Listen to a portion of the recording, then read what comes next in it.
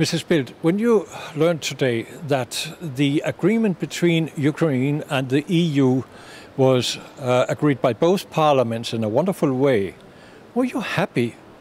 Yes, it's been an historical moment for all of us that we together, two parliaments at the same time, have signed an association agreement.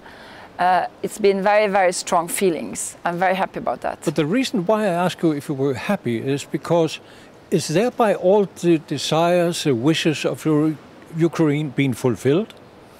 Well, it is several Ukrainian governments, several Ukrainian presidents and several Ukrainian parliaments, not the least today, a vast majority, who have wanted it, asked for it, negotiated it. It is the will of the representatives of the people of Ukraine. It is not Europe who has asked for it. But it's not into force before the end of next year.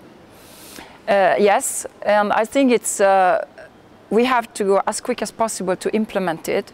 But the important political message today is that Europe is united to support the fight of the people of Ukraine for the independence, sovereignty and territorial integrity as they are suffering an invasion from foreign troops. Which means that you are actually saying to Russia where the border, so to speak, between the EU interest sphere and Russia is to be found.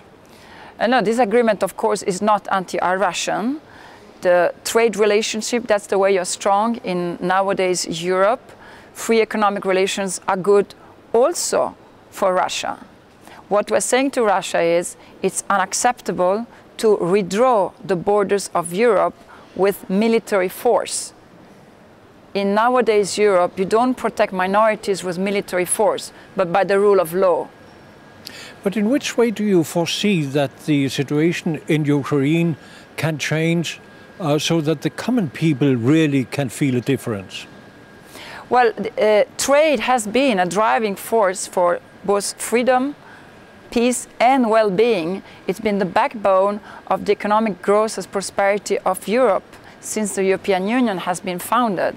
So strengthen economic relations, strengthening free trade relationship, but so many other things, strengthening also political relations, as the people of Ukraine wanted with Europe, is of course opening a lot of possibility to raise their living standards, not the least to give humanitarian aid for those who need it now, those that are affected by the war. But Ukraine is still very much dependent on the Russian deliverance of natural gas and oil.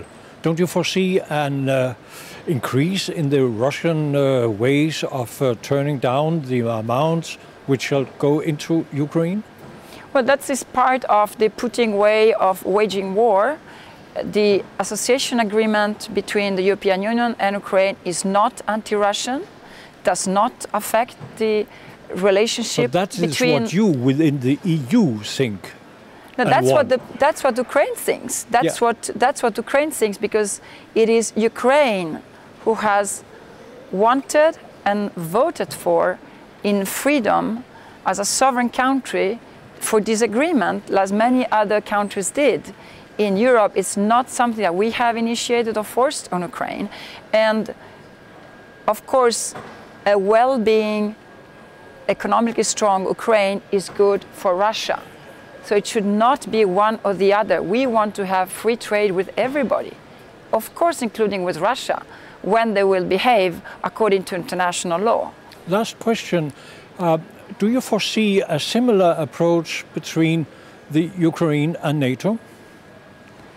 It's up for the Ukrainian people to decide which relationship they want to have with the European Union. It's up for the people of Ukraine to decide which relationship they want to have with Russia.